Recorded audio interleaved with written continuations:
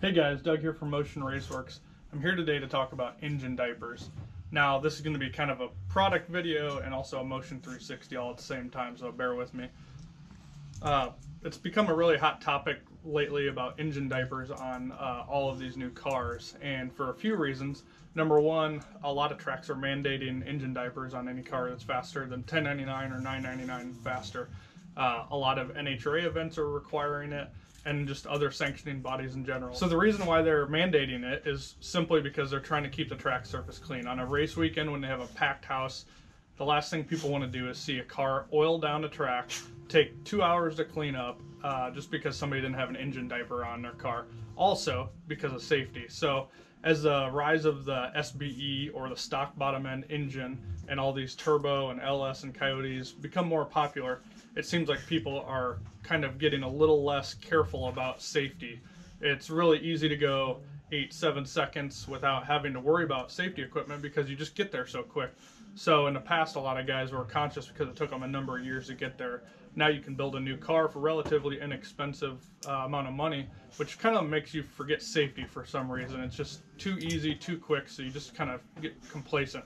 Anyways, that's one of the reasons why these engine diapers have become so popular and become required. And a lot of these sanctioning bodies are requiring them, but I'm here to tell you they do their job.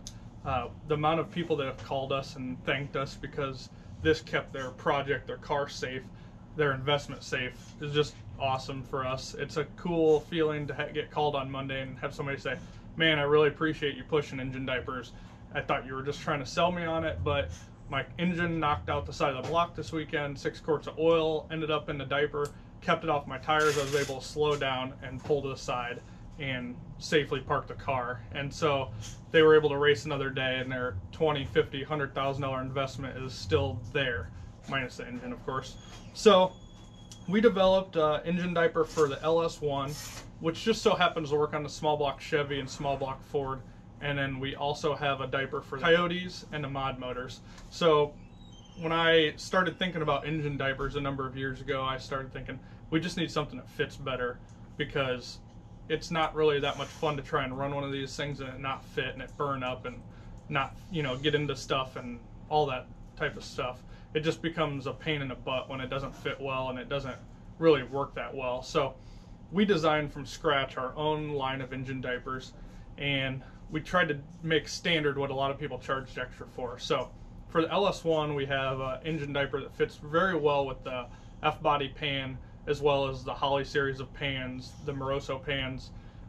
It comes with or without motor mounts, and we made it so that you can install, if the engine's in a car with motor mounts, you can install this diaper on it. Same with the Coyote. We have one for a stock Coyote pan that also works with a stock mod motor pan. And then we also have one with a Moroso style pan for a Coyote that also works with a Moroso mod motor pan. So we'll dive into this a little bit deeper. The main goal of a diaper is to contain as much as possible of an engine explosion, failure, a leak, any of that type of stuff. And why we like the engine diaper over the pan, or the belly pan as it's called, is that it wraps up the side of the engine. So what it does is it catches as much as possible, whereas a pan sits down below and it just catches what drips. And why we prefer the engine diaper in any platform where it can actually fit is if you blow the side of this block out, there's a large chance that a lot of this oil makes it past the pan, because it's either going to go backwards with the wind or it's going to go past the pan. So there's not a whole lot of rules that govern a pan, and while a pan catches a lot of debris and a lot of oil, it's certainly not going to catch everything. It's just not, a diaper. So of course there's builds and projects and platforms where you can't fit a diaper on, but we try to put a diaper on whenever possible. So our diaper uses Kevlar side straps standard. So we don't charge extra for that. And why that's important is because all of these straps, whether it's on an NA car or a turbo car, are going to get close to a heat source, a header. And not only for strength, but for heat resistance, Kevlar is going to hold up better than anything that is out there. We originally tested around with some nylon, and they just melted about 50% of the time, and that doesn't do you a whole lot of good if this side strap melts. So we went ahead and made them out of Kevlar. That way, to the fullest extent, you don't have to worry about your straps melting. Now, If this header gets to be 2,000 degrees and that strap touches it, all bets are off. So what we did on ours is we left extra length so that you can either bolt it off of a header bolt or you can bolt it off of an accessory or head bolt. So what that does, it gives you a lot of leeway as far as where you're mounting it. If I mounted with this particular header off of this header bolt, this strap would be all up in this header. Now this is fine right here, this type of distance right here.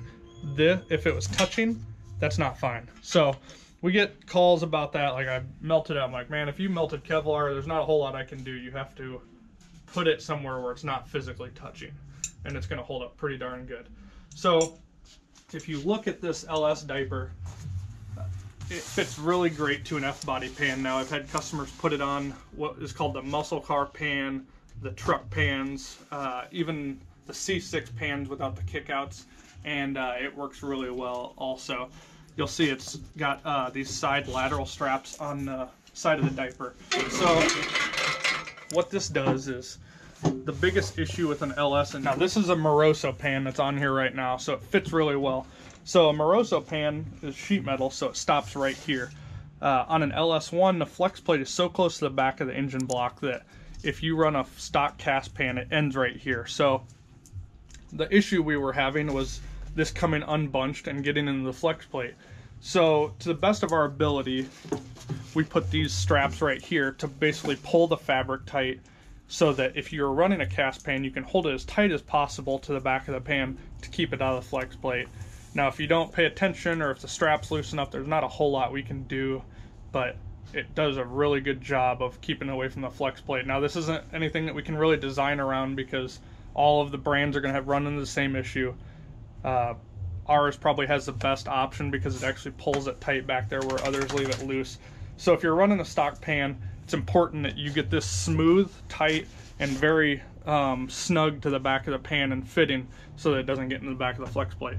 Now one of the reasons why we suggest people run a Moroso oil pan with any aftermarket build is that it gives that extra room down there, in addition to the better oil control and movement on G-forces, which is the main reason why people run. Now you'll see here on the side, this one actually has the motor mount cutout style. So this strap right here is a quick release. So if you just feed this up around the engine with the motor mounts installed, you can actually just install it, hook this back around the top of the motor mount, and you don't have to pull the engine out to put the diaper on with motor mounts in the car. So that's kind of a cool option. We also have a motor plate style that's solid right here, so that if you don't have motor mounts, it just seals that up that much better. Now this diaper is NHRA and IHRA approved. So what that means is if you're a sportsman racer up to 749, you don't have to have an SFI diaper. Anything past that, you have to have an SFI diaper. So for the general crowd of us, we don't have to have it to be SFI approved. This has to be NHRA, IHRA approved, which this is. This thing is designed above and beyond what a normal diaper has with a Kevlar strapping and all of that. So it's a really cool piece, saves a lot of money not being SFI approved, and the NHRA and IHRA stand behind it. Now one of the things that we did on this, because a biggest concern people have is, what if I need a maintenance or change the oil?